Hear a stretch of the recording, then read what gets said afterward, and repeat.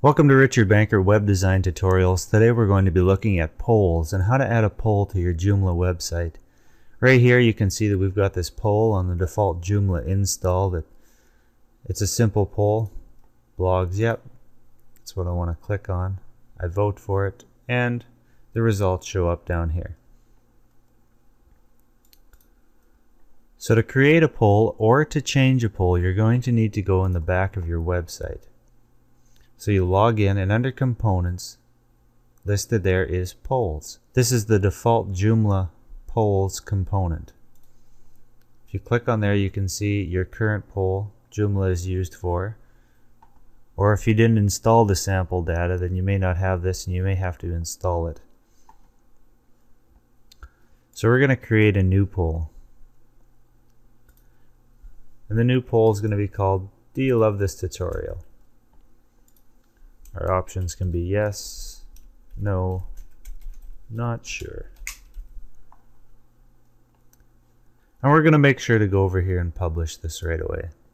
And we'll click Save. Now we can see here that it's published. Now to actually make sure this poll gets onto your website, you can do two things. First, you have to go to your module manager. If you want to change the poll that's on your website right now, we have to go down and find the current poll. So here we've got polls. This is the current poll that is on the front of your website right now.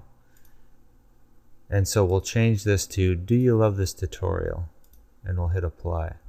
So now after this is refreshed, we can see that our new poll is up here. Do you love this tutorial? Yes, no, yes, I love this tutorial. Now if you want to create a new poll, you just click on New under Module Manager.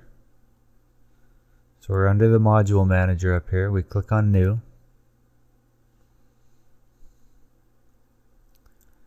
And we're going to click on Poll. So this will give us all the options for creating a new poll. We're going to put it on the right hand side. We're going to try to put it right behind there, and we're going to entitle it New Poll.